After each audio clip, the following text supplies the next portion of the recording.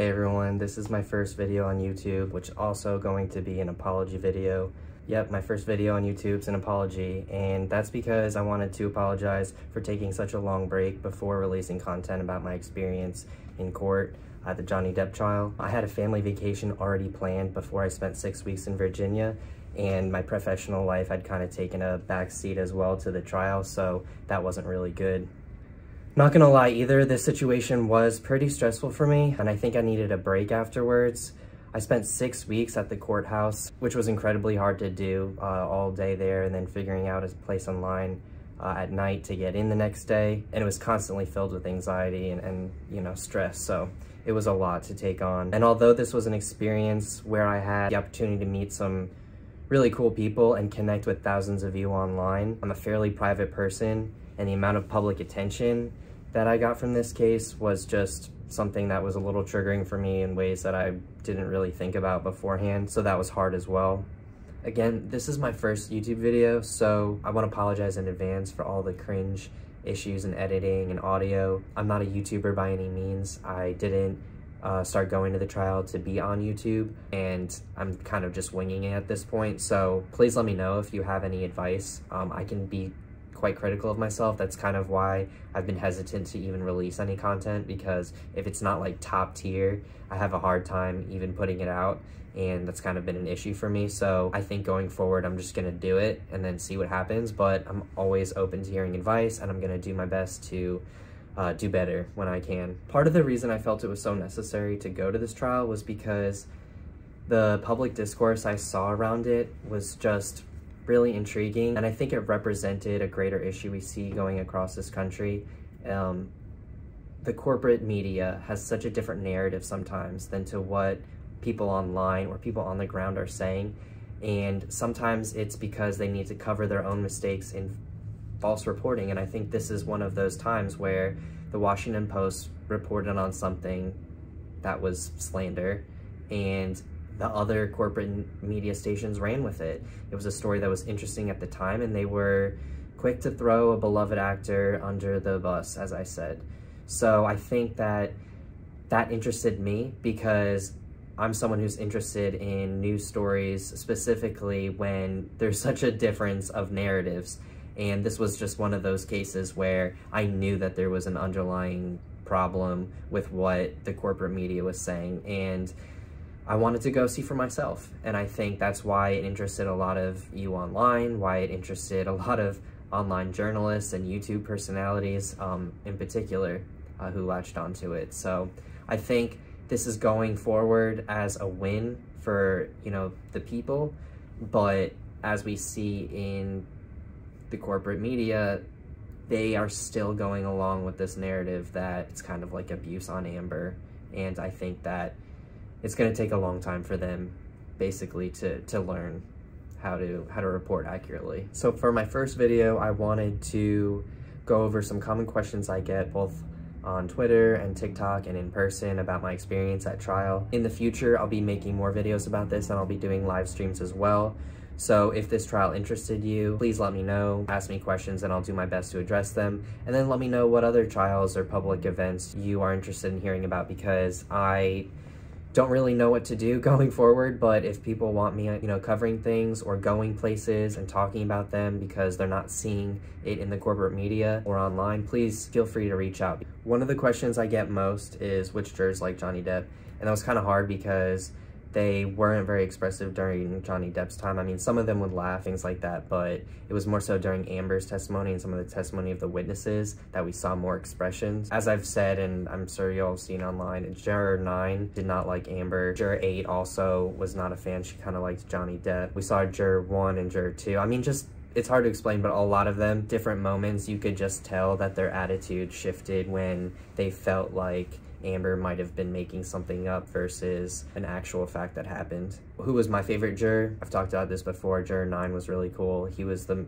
man that sat all the way closest to the witness stand. Another question I get because I sat next to Whitney is, what was Whitney like? She was fairly nice, although she was very guarded. She obviously didn't want to be there. She was kind of nervous, but they moved her out of the section that I was in after she basically sat with everyone and then clearly didn't like it. So then she moved forward to where the lawyer sat and everything. The last day she was quite miserable. She did not like the verdict, of course. They came in there relatively optimistic, I think, for whatever reason, but that quickly faded and she was quite upset with what was going on. And that was very visible. They just left out of there. But she was there to offer support to Amber, so she would be constantly looking at her sister during times. What was Johnny Depp like in person is another question that I get quite often, and obviously I never met him or anything like that. He was nice to the courtroom. I mean, he would wave. He was always very friendly with the officers or not officers, deputies, sorry. But he was also very friendly with just the staff in general, and you could see it through his actions in the videos and the different paparazzi photos. But obviously he knew his fans were there, so he was very nice to them, would wave and things like that, especially when people would get up and wave at him and all sorts of things. It was interesting to be there for that. Why did I go to trial? Basically, I went to trial to find out what was going on. I wanted to see what was happening with the jury because no one was reporting about what the jurors were like and what they were basically doing during the testimonies, although there was a lot of speculation. Also, I had seen some speculation about what the jury's demographics were, and I wanted to see for myself as well, and basically, you know, disseminate that information. People have asked if I needed a press pass to get in. I don't know if that's probably been answered many times, but no, you could not get in for whatever reason unless you were standing online waiting. So that was a huge reason why people would wait hundreds on a line all night, 12 hours longer. Which was a mess. And people have also asked, because of that, did I sleep in front of the courthouse? I didn't really sleep there. I would go and I would spend many hours figuring out, you know, what the situation was, how the line system was going to work, you know, talking to people, things like that, interviewing people. And then I would leave my stuff there, go back, shower, get ready, and collect notes and stuff, because I still had to write notes from what I was doing beforehand. So I would go back and then usually bring coffee or donuts the next day for the people around me in line. Because some people did wait there. I mean, if you were driving from another state and you necessarily didn't have anyone to stay with or the money, or you weren't doing this for a specific reason, but you just wanted to see Johnny Depp, I mean, people were there, you know, sleeping all night. So I wanted to be nice to the people around me as well. And then a question I'm getting now, what is going to happen with Amber? Well, clearly the judge is not having any of Amber's BS. Amber can try to appeal, but there's no basis for this. The court was extremely careful and diligent when it came to the entire process. Yes, this was a public trial, but the idea that the jury cared enough to be swayed by the fanfare is just not true.